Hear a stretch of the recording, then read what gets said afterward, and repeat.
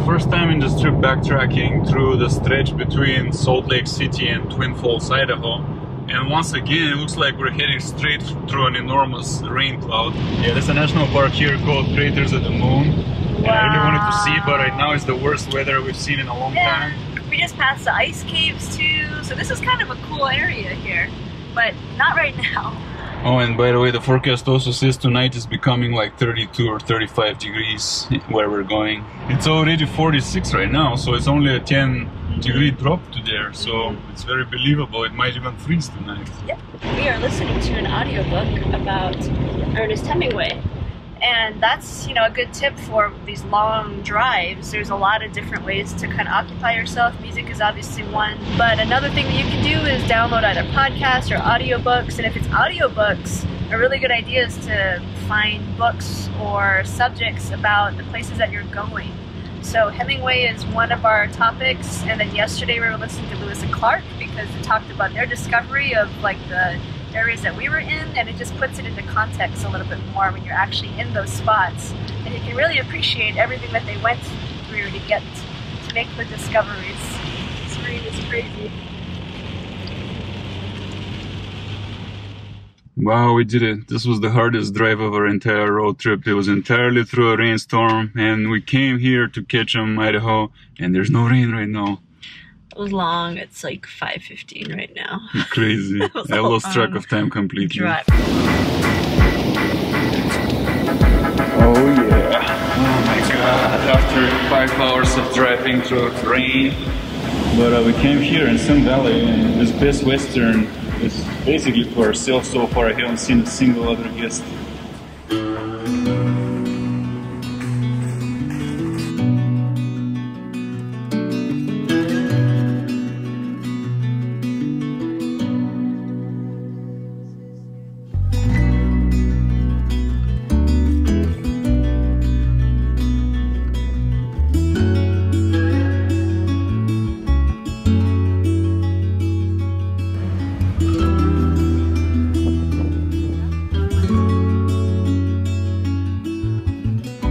We're exploring Ketchum, which is right next to Sun Valley Resort, and one common thing we've seen in all these Rocky Mountain towns, yes, Rocky Mountain towns, is that their trail systems begin right from downtown, and that's superb. So right here we have a map, and it shows you like this is downtown, and that's Sun Valley Resort, and that's the entire trail system, and all that is walkable. That's amazing. The other thing we're noticing about these towns is that they're really well marked. So you can find these like really great maps. You can find just little markers telling you, oh, there's a spring that way, there's a park that way. So it makes it really walkable and really fun to enjoy. It's paved, so it's for bikers for now. Bikers or walkers? I don't know. Yeah. It's right off downtown. There are Maybe flowers. It's a cross-country route Yes. in the winter. Oh yeah, you could do that. Yeah.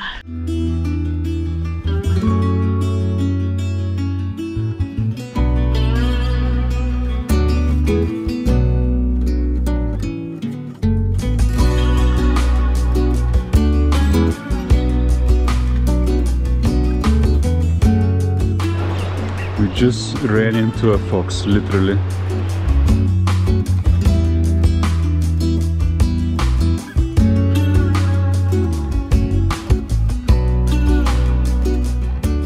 I was just saying days ago that I really want to see a fox.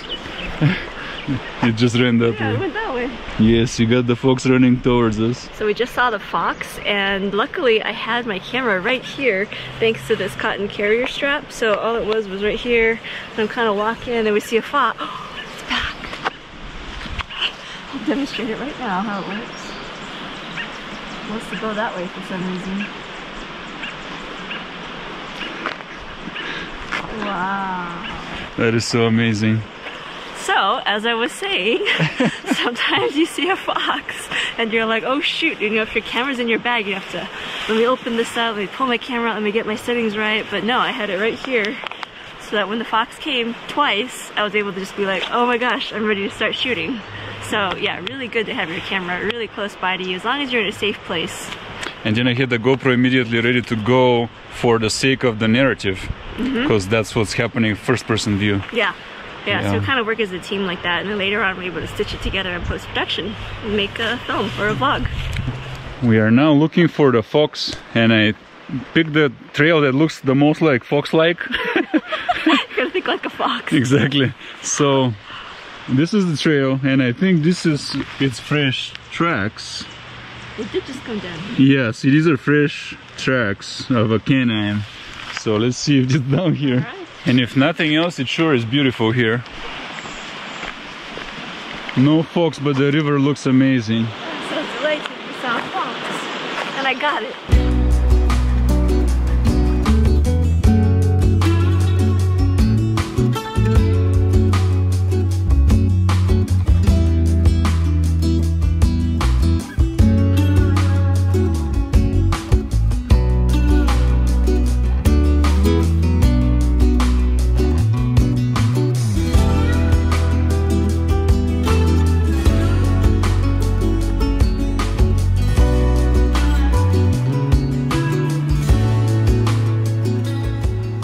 Just hit our first walk around Ketchum, Idaho, and so far we have to say it's among the best. I actually like it a lot more than Aspen, and almost more than Telluride and Breckenridge. Those are also special, but I don't know, there's something about this town just feeling like so cozy and comfortable, and you can, I don't know, just feel really relaxed here.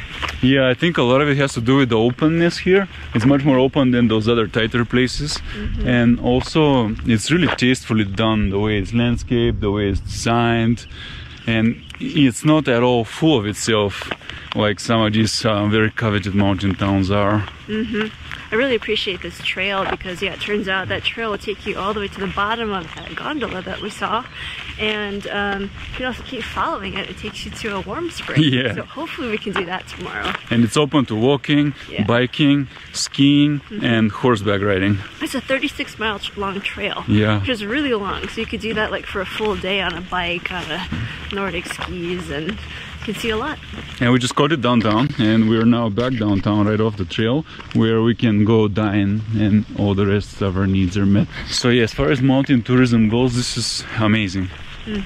And there are many types of hills around here. They differ, like this is distinctly Idaho unique nature.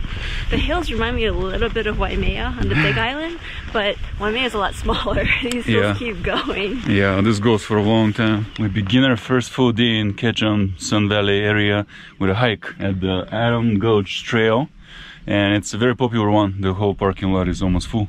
It's also very cold. I can see snow on the mountains. I think it snowed last night, actually. It did? Yep. It's almost July. Tomorrow is July.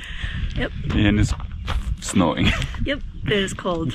So we'll see how this goes.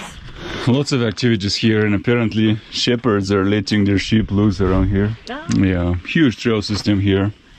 We started out in the town of Ketchum here. We went to Sun Valley to see the big resort, and then we tried to get on a trail there, but it's already totally packed. So now we're on this trail system, which is very large, and there's a bigger parking lot here.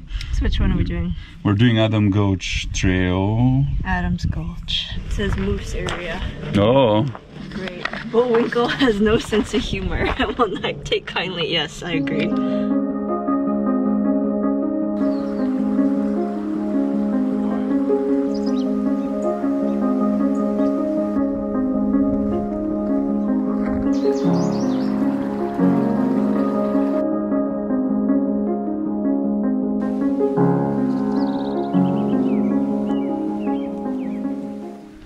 We just ran into some quaking aspens shaking in the wind, and it's really hypnotic.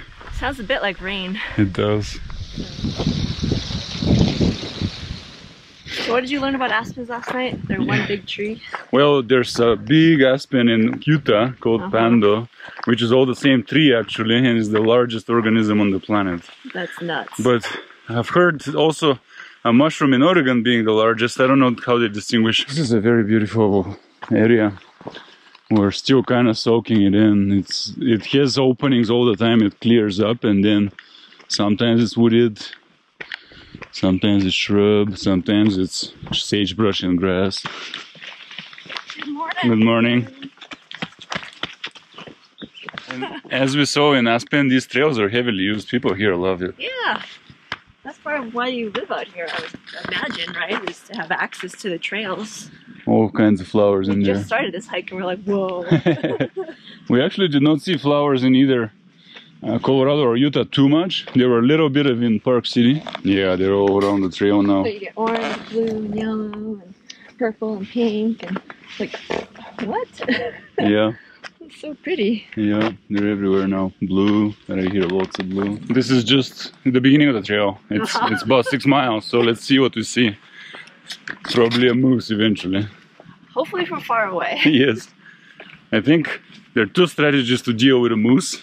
1, keep your distance. 2, have obstacles between you and the moose. Yeah, we saw one in Glacier actually, and it was from far away. We kept our distance. But we were kind of following it. It was going down the river, but yeah, we were like, every time it turned around to look at us, we'd be like, oh, freeze.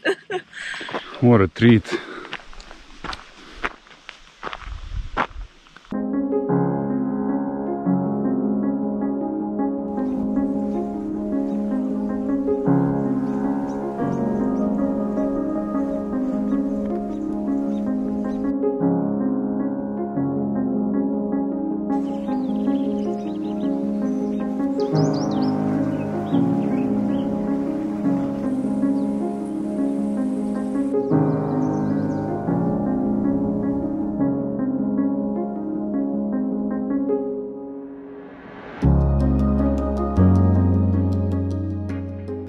Adam's rib and the forbidden fruit are here. I wonder what the forbidden fruit is. They claim it's an apple, but are there apples in the Middle East? Maybe Idaho was the Garden of Eden. I bet it was pineapple. The shape of it looks forbidden. Vegans have screwed humanity since the beginning. If Eve had eaten the snake instead of the apple, we'd still be in heaven. Ew. I don't blame her for not eating the snake. I think this is our split. We're going to... Pork chop section. Yes. We're going to find pork. We're going to look for Adam's rib and a pork chop. And here's the cutest creek ever. It's so cute. So you don't even have to go very far on this trail to find some magical things. Yeah. Alright, let's go look for pork chops. This is where we gain elevation, so... It's like light over here. Looks amazing.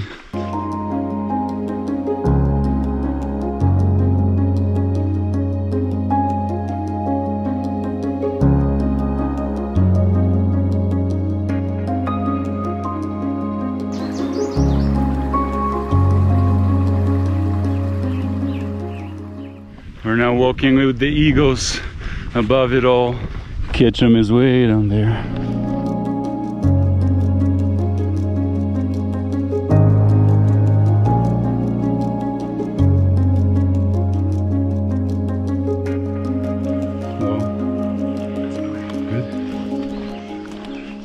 Well, the rain caught up to us again, right in the middle of the mountain.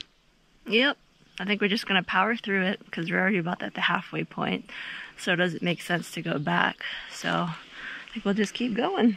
This forest is so cool because the brooks are hidden. You hear them and you look around and they are completely overgrown with this foliage. But then you look a little harder and you go through all the nettles and you find them down here. It's incredible. And this water looks among the purest I've ever seen. The trail is really nice too. It's really well taken care of. We run into actually quite a few bikers, but you know, there's enough room to social distance if you need to and still make your way in the trail. Have your own piece of paradise. Yes, even if there is no pandemic, it is really annoying to run into crowds on trails. And where we live next to a metropolis, or in a metropolis. All the trails next to the metropolis are swarmed with people almost every time. Wow, that's the coolest flower so far. I like it. Take a macro with your phone. It's so cool. It's like a fuchsia color. It is almost like a fuchsia.